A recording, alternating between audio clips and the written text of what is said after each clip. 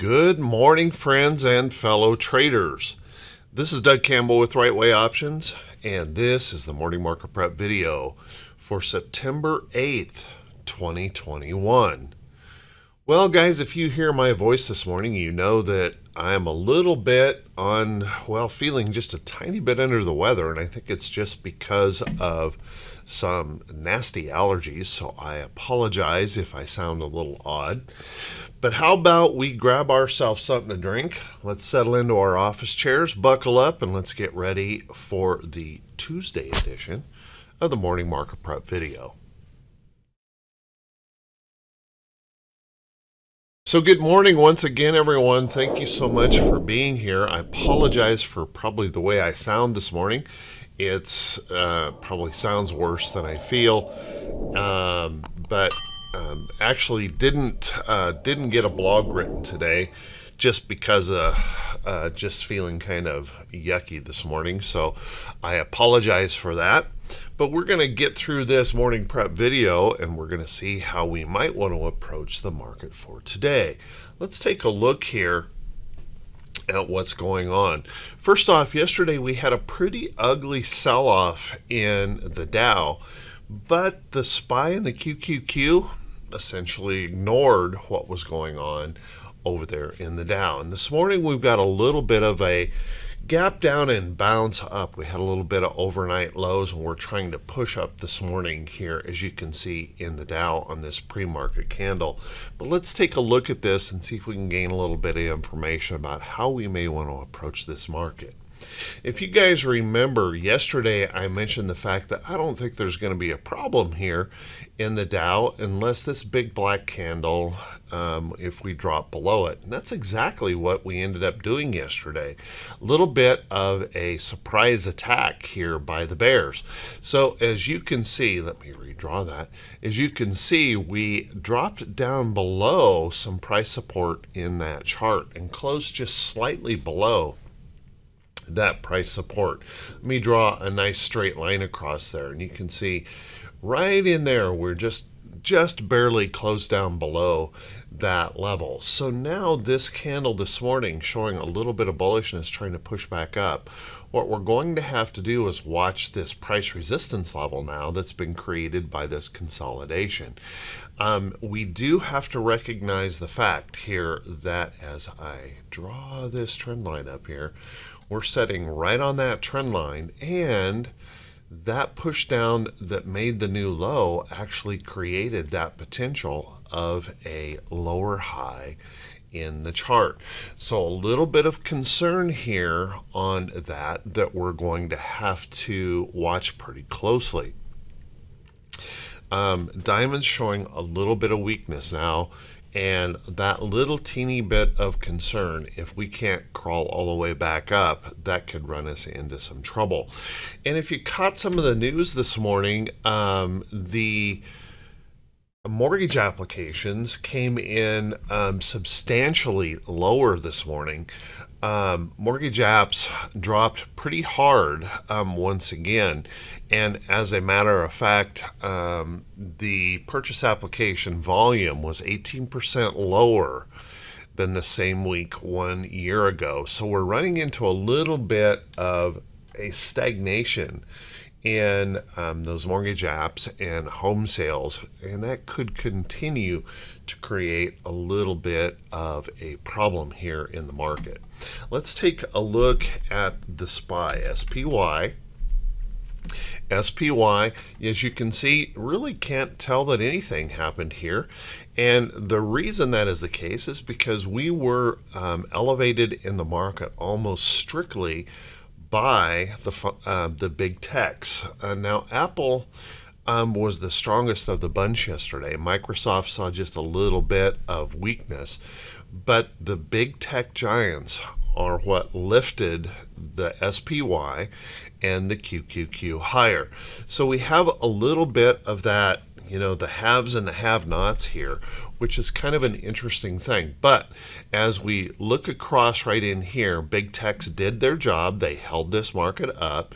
And if you guys remember, I drew this trend line out here, and we still have this constructive consolidation going on in this chart on the SPY. And as long as that can continue to hold that support level in here, I got to give this one up to the bulls and say the bulls still are in control. Although it is really a glaring problem in the fact that there are so few stocks that are actually gaining that interest in the market and holding them up. And the thing is, they're very expensive stocks, so it's leaving out that smaller investor that doesn't want to spend up so big on those big techs. It's leaving a lot of those folks kind of sitting on the sidelines. So watch that closely. If we hold this support, I think we're in pretty good shape. If we were to break down below this level, that could raise some problems in the market. And if we can find that bullish energy to bounce right off of there, well, hey, there's no reason to think that we can't move on up, hit new record highs in the SPY. Let's take a look at the Q. Now, QQQ went ahead yesterday because of the big tech push, and we went up and we set a new closing high in the QQQ. Notice that this candle here was yesterday's candle. If we look right there, we just eked out a new closing high in the QQQ. So we set new records in that index, and literally was lifted by about 7 companies. The rest of the NASDAQ was lower to sideways, and just remarkable that we have tech companies large enough, 7 or 8 of them right now, that have the ability to lift the entire index and give us kind of a false reading of what's actually happening overall in the market. But looking strong, looking ready to run. Let's take a look at, and certainly could continue to push on through for new records. Then let's take a look. Oh, by the way, I would want to mention here, just make sure to realize that if those big techs find some reason to bring in some sellers, just imagine what could happen to the market with the rest of the market showing so much weakness if big tech were to join those. Let's take a look at IWM. Now, IWM had a little bit of a pullback yesterday, and starting to this morning, starting to show just a little bit of bullishness, and we're holding on to this price support. So as long as we hold on to this price support, and as long as we hold up above that 50-day moving average, I think we're okay. But we do want to watch this pretty carefully with big tech not a part of IWM. This really needs that oil sector to hold up strongly. If oil starts to slip at all, that could be a problem here for IWM. Watch that closely. Now, if I were to draw this trend up here, notice we kind of broke this big upside trend, or this steep upside trend. I shouldn't say big, but steep upside trend. But I think that's okay as long as we hold this support in here. If we can hold in here and then find that energy to push on through, I think we're in pretty good shape. If that were to slip, that could be a problem.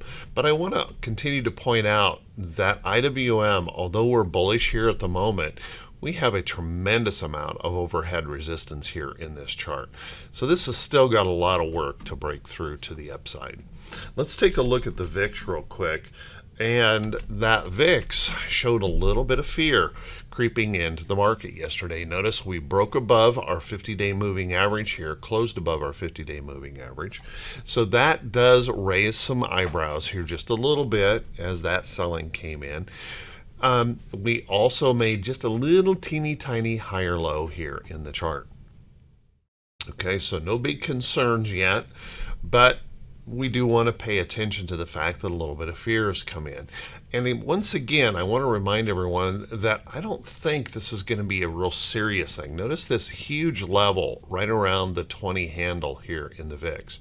I don't think it's probably going to make any major difference unless we were to break above that 20 level here and actually prove that higher low. If we can hold up in here, that's where we could run into some major problems. So keep a close eye on that VIX. Let's take a quick look at our T2122. Now T2122, as you guys know, is the 4-week new high, new low ratio. Whoops. There we go. It's the 4-week new high, new low ratio, and I was warning and have been warning that when we test up here in these areas, that we run that potential that we could find some selling, and that's exactly what we got yesterday. Those sellers came in. My guess is kind of responding to that jobs data on Friday, finally showing up to push down. And as you can see here, we closed just the day. There's our midway in that T2122. So we did react to that bearish reversal zone up here in the chart. And what that tells us, if we can find enough energy in here on the bullish side, we have plenty of upside potential. Now, if we can find some bullish energy. If the bears continue to stand on the gas here, we certainly have more downside potential that could occur in this chart as well. So we're kind of right there in the middle of the road. And remember, T2122 doesn't tell us direction unless we're in these overbought or oversold places in the chart. Other than that, it's not going to tell us direction. So we're looking for inspiration. And one of the first data points out this morning was those mortgage applications were not exactly on the bullish side. So keep a close eye on that. Let's take a look at our T2107. Now T2107, we're running into that problem, and you can see this problem that's in the market. This is the percentage of stocks above the 200-day moving average. Notice that we have now fallen below 50%. 50%, more than 50% of the market is below its 200-day moving average, and we continue to fall in this downtrend. And that's what I meant by we have the haves and the have-nots, and that is a kind of an interesting dilemma that we have in the market. Big tech is gaining all of the attention and holding the markets, but we're not seeing that translate into other stocks. So kind of an interesting thing going on here. Can big tech be enough of a lift? Can those 7 to 9 companies in tech have enough of a lift to push us or drag all of these companies back up? And they had started to do that, but yesterday kind of turned the tide, pushing us back down, in a failure of this price support here as they continue to push lower. So watch that closely here in the market. Let's take a look at some of our stocks that are on the earnings calendar for today. And well, first off, let's take a look at our economic calendar. Now, our economic calendar, we have a very light day today, as though just a light week overall. If you take a look, our mortgage applications came in a negative number. Continuing to show weakness on that front, and that little bit of weakness is really starting to show up in our consumer base here. So watch that closely. We have a jobs opening report this morning, and with the jobs opening report continuing to show lots and lots of jobs, but not many folks out there willing to take jobs, kind of an interesting dilemma going on. So we'll want to keep an eye on that. If that happens to show a lot of folks went out and got jobs this last time, that might actually help the market conditions. So keep an eye on that. Then we have Beige Book. We have a couple of Fed speakers that we'll want to be keeping an eye on, because some of the Fed speakers are leaning more towards taper than it seems like Jerome Powell wants to wants to admit, I guess. So some of the Fed speakers will want to keep an eye on those as they come out. If they start pushing toward that taper side, that could be a little bit of a problem for the market as well. How about our earnings calendar? Well, earnings calendar today, we have about 25, 26 companies on the calendar, but we have quite a few companies that are unconfirmed reports. But let's take a look at a few of these that are confirmed. We're going to hear from Restoration Hardware today. Restoration Hardware, as you can see, has been in a little bit of a downtrend. A good report on here could prove to hold price support, maybe get Restoration Hardware back on the upside move. We have AVAV that will be reporting today. Keep a close eye on this.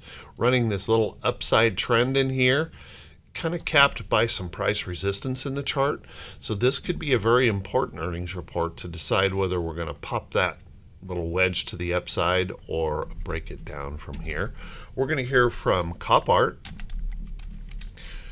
Copart running into just a little bit of a problem yesterday with that selling, breaking some support in this chart and possibly creating a lower high in that chart. So watch that carefully. We do also have to recognize the fact that we're holding in this upside trend. So kind of that double-sided coin here, whether we can pop through or break down. That'll be interesting in that chart. We have CVGW. And the reason I'm going to go through this entire list this morning is because there's not going to be a blog today. So if you take a look here, CVGW, not exactly a good bullish chart. This has been in an ugly downtrend, as you can see here. Not looking so hot here, so we'll want to keep an eye on that as this reports. Perhaps we can get enough energy to break this downtrend and get things moving to the upside. We're going to hear from GME, the meme stock out here. Honestly, guys, I have no interest in this whatsoever. GameStop is nowhere near worth $200 a share. By valuation, I mean like nowhere near. And maybe worth $10 or $15 a share, and they have pushed this to ridiculous levels in that meme. So, and no matter what happens here in earnings, I have no interest in it. HQY also in that downtrend, going to be reporting earnings today. Keep a close eye on that. Struggling in this downtrend, we need some kind of inspiration to get that moving, so perhaps HQY can get moving. We're going to hear from Lulu. Lulu is also running into a little bit of a problem. We've got this little double top, and yesterday we kind of broke down that support here just a little bit, so watch that carefully. Lulu needs a good report to hold this price level in here. And last but not least, CURV. CURV, a new issue, not exactly something that's particularly notable. We'll want to keep an eye on this as this reports today. Let's take a look at some stocks that could be setting up. But before we do that, guys, if you could do me a quick favor. If this is the first time you've seen these videos, if you could please click that subscribe button on YouTube and then also click that bell icon when it pops up so you can be notified every time I post one of these videos. And if you find these videos to be useful, please do me a favor. Click that thumbs up button, leave a brief comment. I truly appreciate that. It helps the algorithm to show these videos to more folks, and then the channel continues to grow. And also, big shout out to those folks that are continuing to utilize that Buy Me a Coffee link that's through the right below the title of the video. And I just really want to say thank you to those of you that are supporting this kind of content without all the hype, without all the drama, without all the prediction. And I truly appreciate that. So thank you so much, everyone. Let's take a look at some of these stocks that could be setting up.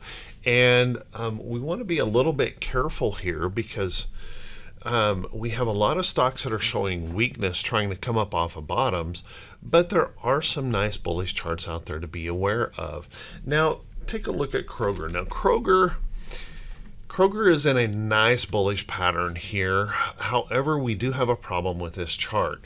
If this can get moving here today, we might end up with a nice bullish setup in that chart. but I want to point out the problem here, and that's earnings on Friday. So keep a close eye on that as we set up here for earnings.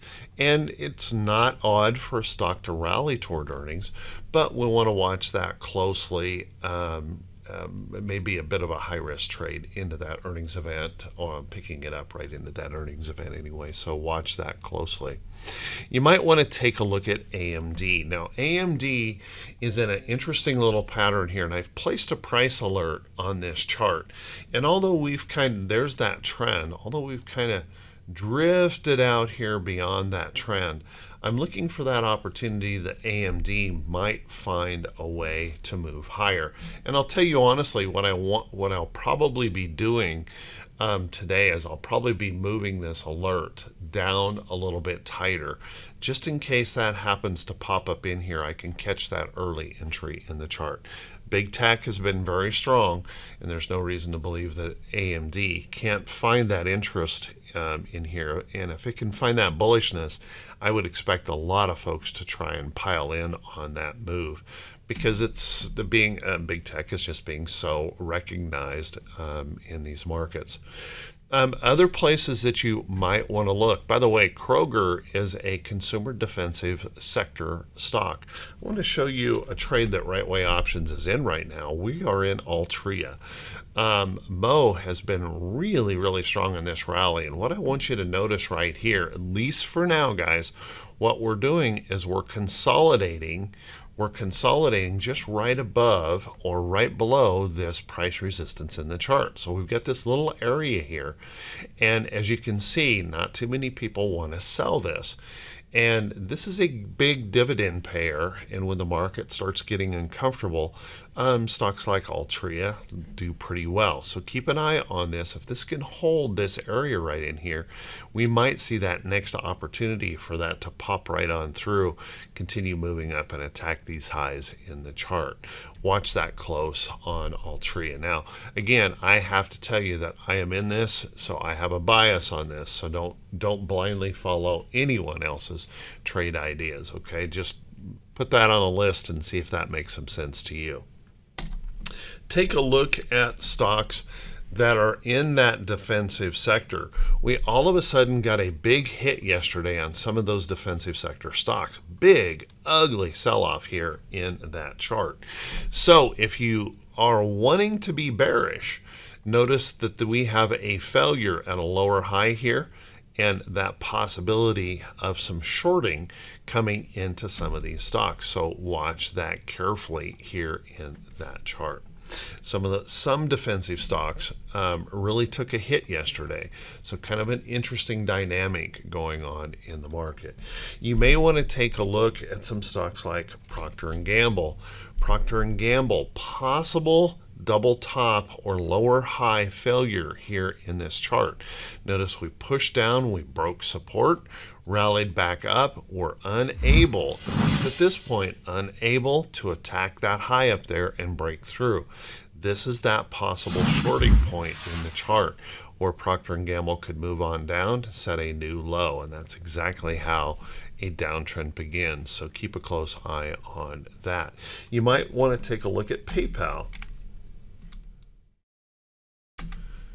PayPal is in a very bullish pattern, and as you can see, extended on up yesterday. PayPal looking good, holding that price support, showing some strength here to the upside.